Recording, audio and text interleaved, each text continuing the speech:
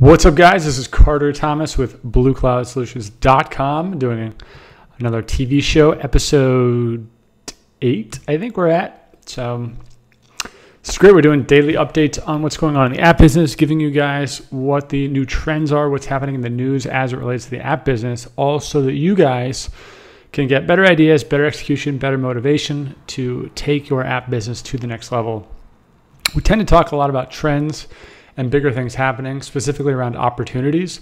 So I tend to think that the big money and the big success stories tend to happen when you capitalize on opportunities effectively. So I want to keep throwing these at you guys, and let me know what you think. Leave a note in the comments, or subscribe, or leave a like, or whatever. Just let me know what you think of this. We always start off with the top charts in iOS. I'm using App Annie because it's the most up to date. And I thought I opened up, I was going to open up a new channel, category today. And I just figured travel. I'm going to get on a plane in a couple hours here. So I figured, why not do some travel? So when I opened it up, I thought it was really interesting. It's very similar to the finance category. Now, I think I said this last week, but the travel category is notoriously difficult to monetize. It's very hard, especially inside the app. When you get outside the app, and you're doing things like, Orbitz and Expedia and Google Flights and even what Hotels.com. When you get into that business, you can start to make some money. You just see major volume. So then it's just difficult to compete with them because it's almost like an oligarchy in that sense. However, there are some interesting opportunities. Now, without knowing the volume and without knowing the big, the sweeping gross or revenue numbers behind this, there are some things that stick out. Specifically, one, there's a lot of corporate apps, right? This is kind of like the finance category in the sense that there's a lot of company businesses. So on the free side, you're probably going to have a hard time breaking into the top, right? It's just, these guys have a lot of money. They have a lot of marketing horsepower, and they have a lot of dedicated users. So I would probably stay away from the free category. Go over to the paid, however, and you start to see some interesting trends. Now, Camp and RV, if you guys are in the Bluecloud app formula, you saw that this is one of the apps. It's still at the top of the charts, right? We went through this in depth in that course on how to do that. But what's interesting about this category is I think when people think about the travel category, we tend to think about going on vacation or going somewhere fun or new or exciting. Traveling kind of has this, what do you call it? Like fun, kind of playful vibe to it. In reality, a lot of travel is for business. A lot of travel is for the people that are in the business of travel, right? The pilots or the air traffic controllers or whatever. And there's a lot of opportunity within that. So you get a whole cross gamut within the travel category. And what you'll notice is that all of these really dial into who the people are first, and then they solve the problem for the people second, right? So live air traffic control, air radio. I don't know what this is. I'm assuming it's for air traffic controllers, right? So app, but it solves such a perfect problem for such a unique group of people that it can do really well, right? It can get, this is kind of true in things like the drone world, right? Another company that I have. You also notice that there's some interesting, Hawaiian emoji.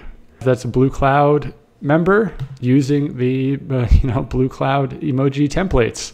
Capitalize on the fun side of travel, right? This is probably more of the traditional travel world.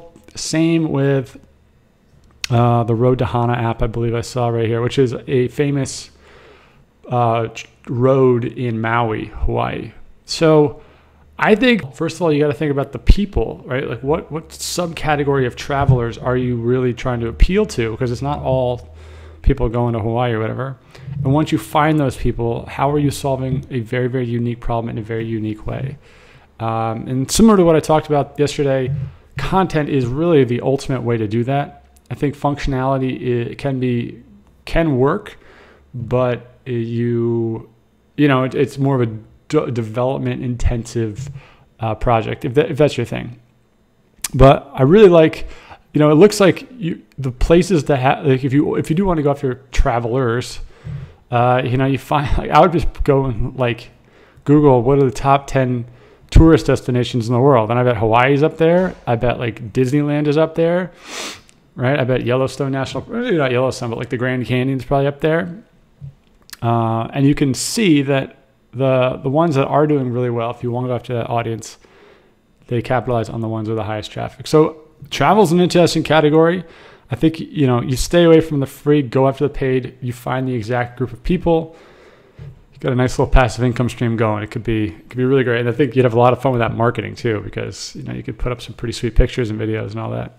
A couple other pieces of news that I wanted to share with you guys. First one, GoPro. I think GoPro is going to go out of business or get bought probably in the next 18 months. They're just, they could have been so great. But they really blew it on the software side. However, it is interesting to see what they're trying to do, right? So they just released this new thing into their app called Quick Stories, where it tries to make the time between capturing content, editing content, and publishing content, make that as small as possible, right? Like require as few clicks or swipes as possible. Will this work? I doubt it, because GoPro users tend to be people that are either filmmaker types who are like going to get really nice shots, or they people that shoot a lot of content and they just kind of forget that they shot a lot of content, and that's the end of that. And they don't really have a lot of people in that middle ground. And I don't think that this is really going to do anything, mostly just because GoPro has messed up almost everything else they've done.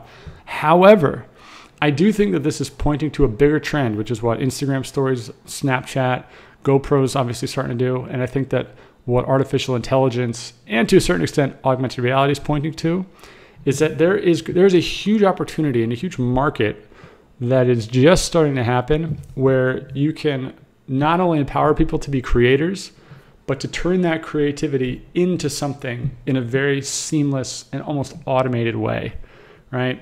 And that could be as simple as automatically posting something for them, or it could be having some sort of algorithm that maybe slices every other 5 seconds, it puts it together so it looks like a jump cut.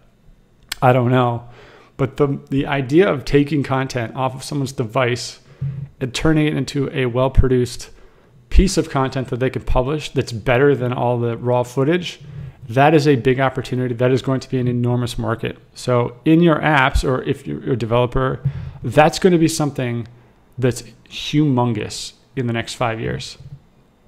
A couple earnings came out this week that I thought were really interesting. Twitter added 0 users last quarter. Previously, they crushed it, right? Because they had the presidential campaign. They had all these new people signing up to follow the president on Twitter and hear what he had to say. This quarter, Twitter completely bombed. Like, terrible. Stock down 15% today or whatever that may be. What's interesting about this, in my opinion, is I have this thesis about social networks and how all social networks that win do so by appealing to a certain part of ourselves. I think Twitter is what you're thinking. The people that are attracted to people that are power users tend to be very cerebral types, right? I think that that's what Twitter has become. It's what are you thinking? I think Facebook is what are you feeling, right? That's why the ads continue to crush it. That's why it's becoming more of a sales area, because it's an emotional place, and emotions are where all the selling happens, right? So Facebook is where you feel. Instagram is who you want to be, right? That's what that platform is. And so that's not going to go away, because people will always want to be somebody else, and they'll also want to get lost, like escape into other people's lives and see how amazing their lives are and feel terrible about themselves. That's kind of a dire way to describe it, but it's true. And you can do this for all social networks, right? And you see, like, when the bigger they are, the more they appeal to like more fundamental parts of us. What this says to me is that Facebook is growing, Twitter's stagnating, Instagram is growing. Meaning that Twitter for people is becoming less interesting, right? It's capturing less attention. Now, I don't know what the depth of those users are. Maybe they're becoming better and better users, but they're not attracting new people. They're not getting in new people because the idea of having new thoughts or listening to other people's thoughts or whatever it may be in this format is not that interesting. What this means for you when you're building apps is that you want to look at what are you appealing to with your users. Are you appealing to this idea of transformation, right? Like, here's where you are before you use this app. Here's where you're going to be after you use this app. Is it going to be you're smarter? Is it going to be you feel better? Is it going to be you laugh? Is it going to be you're entertained? Is it going to be you look better? You're cooler? People are going to like you more? What is that transformation?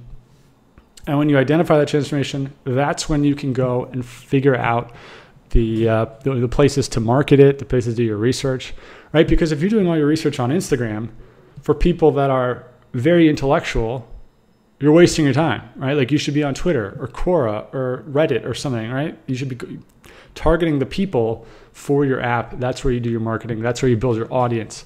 I've done this for a couple other companies. I've done this for a bunch of apps. It crushes it. There's a reason why for emoji apps, we only focus on Facebook, because emoji is all about emotions. Facebook is where all the emotion is. Instagram to a certain extent, but Facebook really just crushes it. Like, they build that thing on emotion. So something to think about. Keep that in mind as you see these networks grow, wax and wane. And finally, Facebook. Some people thought that they were going to, drop or whatever. Obviously, Zuckerberg just comes in and just drops the absolute hammer. No surprise here. They're going to crush it. They're going to tighten up their expenses, but they're going to invest more. So all that means is it just changes the way the balance sheet looks. It's not a huge deal. Video ads were one of the biggest areas of growth, right? So people are spending tons of money on video ads, and they're going to invest in creating new and original content, right? They're going to build their own, kind of like what Amazon Prime did. They're going to try to build their own content engine where you can watch TV shows, things like that on Facebook. I actually think that that's not going to do that well. I think most people think it's going to crush it and all that, but Facebook inherently doesn't keep people around. And if any marketers out there, if you ever load a video to to YouTube or to Facebook, two completely different experiences for the users, two completely different results as a marketer. I think Facebook, unless they can figure out how to push people to a new app like Facebook Video or something like that, they're going to have a hard time making that work. But in the meantime, what this means for you guys, video is everything for marketing, for content, for how to build your app, how to appeal to people. What do people want? Everything is going to video. Right, if you want some tips, go look at the blog post I did a few weeks ago about 3 easy tips for Facebook ads or how to get a video going.